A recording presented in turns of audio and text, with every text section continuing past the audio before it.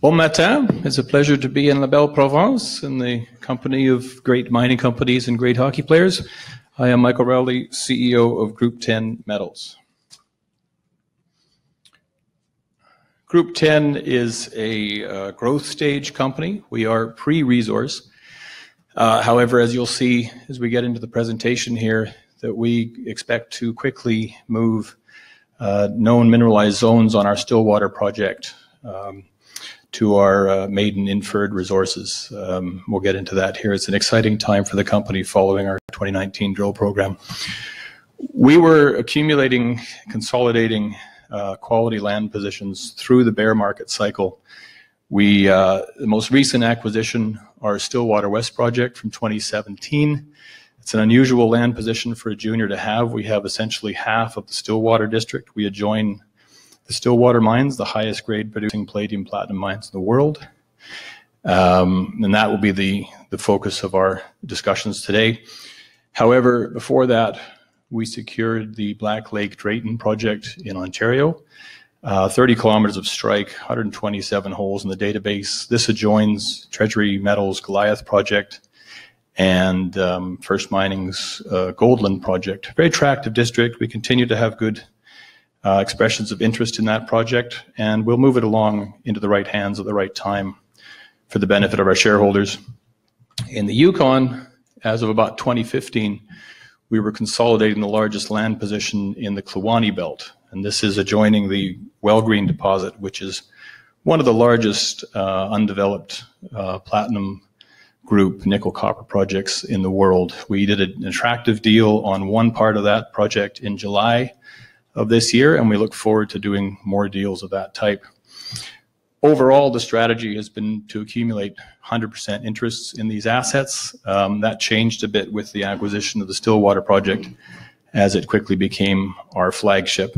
Each of these assets has the ability, the scale, and the potential to attract the interest of a major, and we've certainly seen that on the Stillwater project. It's worth noting, too, that there aren't many companies in the platinum group nickel copper space, especially quality ones outside of South Africa and Russia.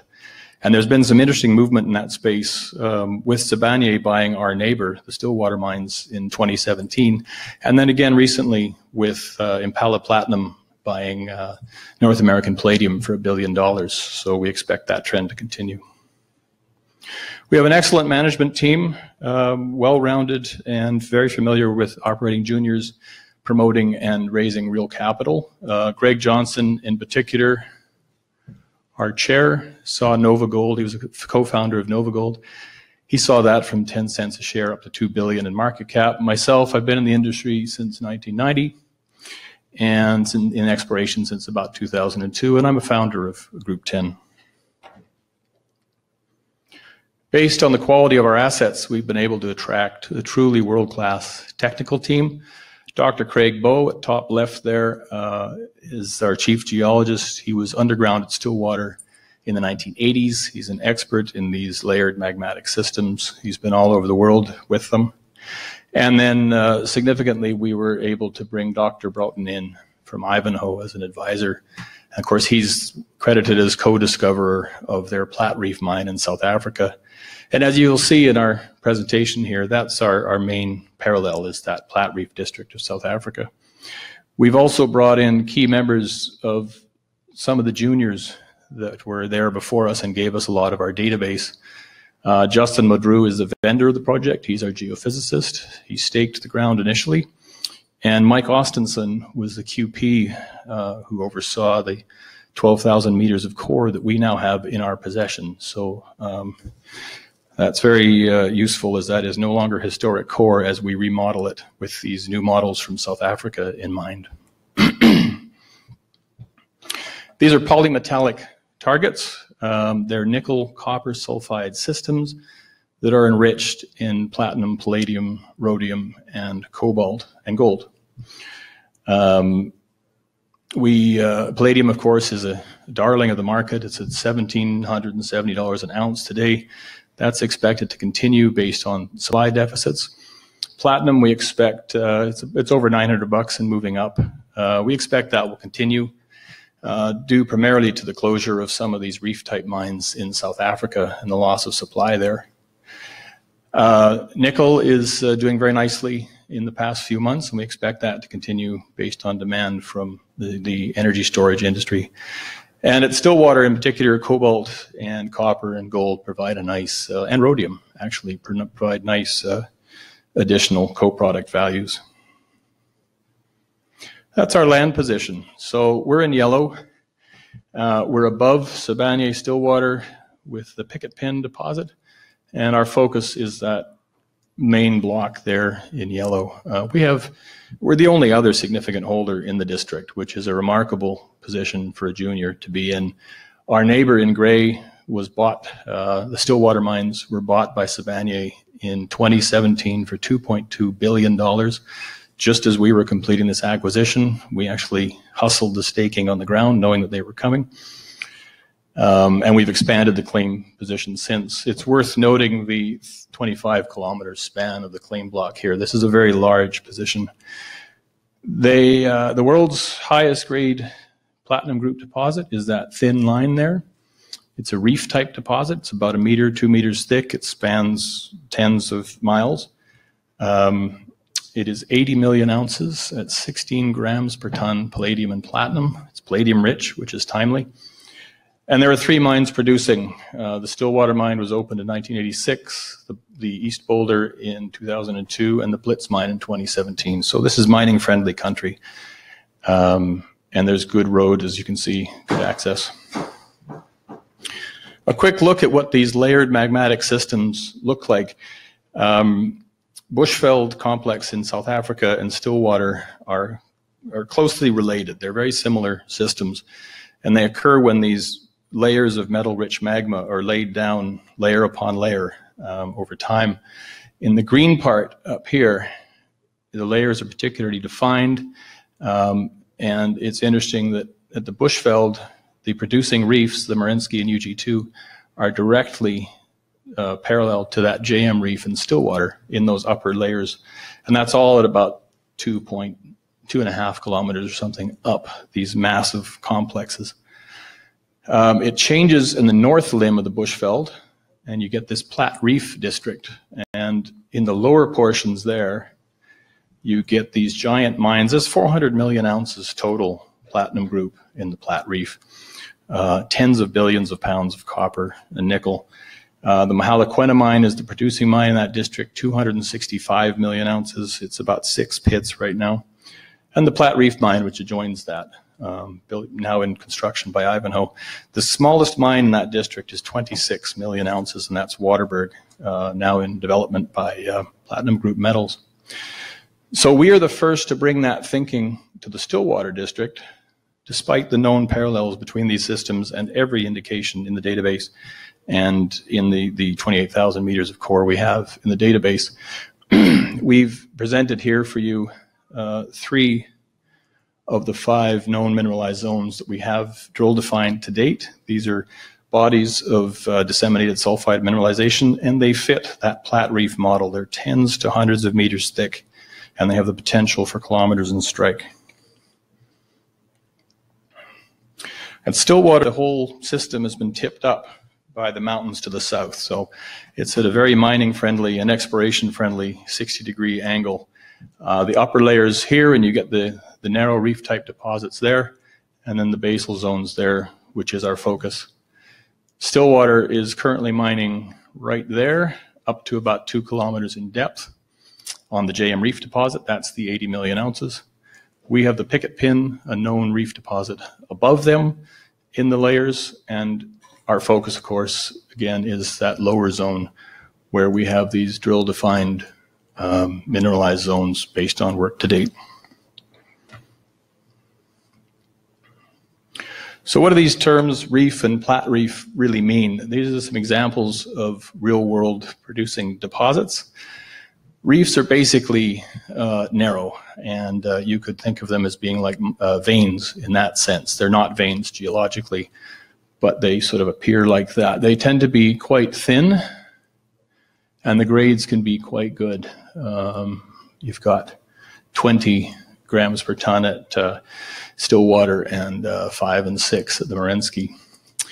They are expensive to mine, being narrow, and in South Africa, they're getting increasingly deep and hot and dangerous, and closures of those mines are driving platinum prices. That's a picture of what it's like to work at the Merensky.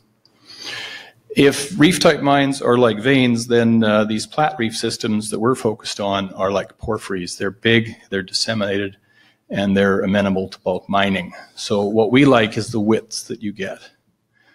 At the flat reef, at the Mahalaquena, and at Waterberg, you get these tens to hundreds of meters thick. Good base metals, sort of 0.3, 0.4% combined copper nickel, and then a nice kicker of PGEs on top. And we're also seeing cobalt at Stillwater, which they don't generally get in the Bushveld. There's a picture of the Mahalaquena mine there, one of the pits. It's producing at less than $400 an ounce platinum. It's been in operation since 1992, but really the geology of the Plat Reef began to be understood with Ivanhoe in the late 90s and early 2000s. So part of our story at Stillwater here is the market cycles and how the teams before us were just tagging into this stuff, this interesting stuff in the basal zones. You can even see it in press releases in 2008. But of course, that was 2008 and the markets got away from them. So not much happened for a few years. And we've come in, brought the database together, and we're the first to take a really systematic look for these large bulk mineable systems. Quick look at soils. This is across 15 kilometers. The soils are lighting up with platinum group metals in the top image and gold, and then base metals, nickel and copper in the bottom image. It's a very powerful exploration tool for us at Stillwater, and that reflects the fact that those mineralized zones are coming to surface, as you saw in the earlier picture, based on the angle. It's worth noting that we just completed this year the soils across the western portion of the property, and that has brought us some very nice targets for 2020. We have an enormous database, and this slide attempts to bring it all into a summary. We have highlight drill holes presented here over conductivity across the entire 25-kilometer property. So we have very high levels of conductivity shown in the purples. These are basically the highest conductors you can get. And what's compelling is that we know those contain copper and nickel sulfide based on the drill results, which you've got coded here in the dots.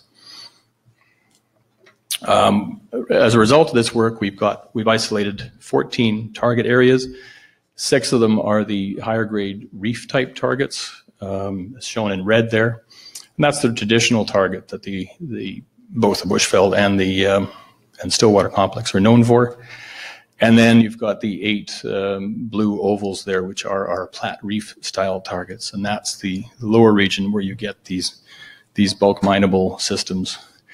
It's worth noting that Ivanhoe's 112 million ounce Plat Reef deposit would fit in that camp zone target area there, kilometers in scale, and that's the potential that we see. So a closer look, basically the same image, but zooming in on 15 kilometers and the 5 most advanced target areas. These are the areas where the drill database to date shows a sufficient density of holes and continuity of mineralization that our block model is giving us the good basis for our first resources here. So we focused on 3 of these this year, and there are 5 in total, as you can see here. There's a lot of information on this slide and some of the next slides, and I've put some paper copies at the back of the room there. You're welcome to have a look after, and this is also available on the website, as are all these slides. We focused on these 3 in terms of our drill work this year, being the Chrome Mountain area, 200 meters thick, 700 meters in strike, and only tested to a depth of 200 meters open into soil anomalies that are untested. At the camp zone, similar. Those lovely conductive highs have never been systematically tested, and yet it's already got a kilometer strike. And nickel grades of 0.42%, copper grades of 0.23. key point is that we have very limited PGE analysis on these, and a big part of our work this year has been to drill to fill in gaps in the block model at these three areas. Iron Mountain is probably the most advanced to date in terms of database. Some very nice hits and good indications of size, and we'll look at that more in a cross-section coming up. So in addition to having expansion potential along strike into those conductive highs, we have considerable potential at depth. This is a big primary magmatic system. It has never been systematically looked at for these targets. We did a magnetic vector inversion model. This is a modern technique, quite cutting edge. It's been very successful at Platte Reef in identifying extensions of their Platte Reef deposit. It's also been used very effectively at porphyry deposits. And we see kilometer scale extensions below known mineralized zones. The five that we just had on the previous slide are shown in yellow there, and we see them going potentially kilometers down. Stillwater, of course, is mining up to 2 kilometers depth, and that's the depth we've given here. So they've pulled over 10 million ounces to date, just north of us here at the East Boulder mine, for example, one of their three. So there's, and the deepest drill holes to date are 400 meters on that. And much of the database is 100 and 200 meter holes. So we've barely scratched the surface of this 2 kilometer depth potential. Next couple of slides are going to look at those cross sections up there and present the camp zone and Iron Mountain targets. That's the camp zone. This is a compilation of our work bringing together drill holes from different decades and different targets. This hole over here is quite fun. That's a U.S. steel hole drilled in the 1950s. They were looking for iron formation. They found it with that green there, but they didn't find enough of it to assay the hole. They stopped when they hit copper nickel sulfide in that purple olivine cumulate. And that's kind of typical of what we're getting into. We're the first to bring this together. We've offset that one and taken it deep and identified new mineralized zones. We've put some core pictures on the website actually to flesh that out. Over here, AMAX in the 60s and 70s identified a nice 27 meter width of higher grade mineralization. That's one of our key targets, and we've advanced that nicely this year as well. Iron Mountain cross-section, similar, different decades, different targets of drilling, and we're the ones to bring it all together. We've got some lovely long lengths drilled by AMAX. That hole's from 1973. It's mineralized top to bottom, 250 meters. It ended in mineralization, and it has a nice 27 meter interval in the middle. And that's appropriate for a Platte Reef style system. 27 meters is the right scale for thickness, and we've got indications that that might run kilometers. So that's confirming the potential here. We've offset that hole plus another one and done a third in that area as well. And those results will be out in the coming weeks and months. We also have some more recent drilling up here, which provides some very good indications of platinum group content, 8 meters at 3.6 grams per ton, for example. And all this information is available on the website. So it's been a big couple of years. We made the first acquisition in 2017, systematically brought the database and team together, did our first programs on the ground last year, and then this year the key step of doing our drill program. And the objective there was both proof of concept and also to fill in this block model to move those known mineralized zones along towards our first inferred resources on the project. And we're excited about that. News flow will be ongoing as we get the results out, soils, rocks, and drill. And then we also continue to get interest on our other assets, which are now to us non-core as we focus on Stillwater. It's an exciting time for the company. We have about 81 million shares out and a market cap about $13–14 million. Don't think the market has really appreciated yet what we're onto. It's a news story. We're pleased to have engaged Red Cloud in that regard just recently, and we will be increasingly getting the news out and continuing our good work on the project. We did a raise in August of $2.45 million, and we have warrants that are in the money and are being exercised. We've received over $1 million to date in funding from those warrant exercises. So our share ownership is growing nicely in terms of the institutional base. That was 0 a few years ago. We've now got nice funds, good funds from Europe, the US, and Canada on board. Management and associates have a good portion at 37%, and the rest is high net worth and retail. Thank you for your time. It's an exciting time for the company, and we look forward to releasing results of our work.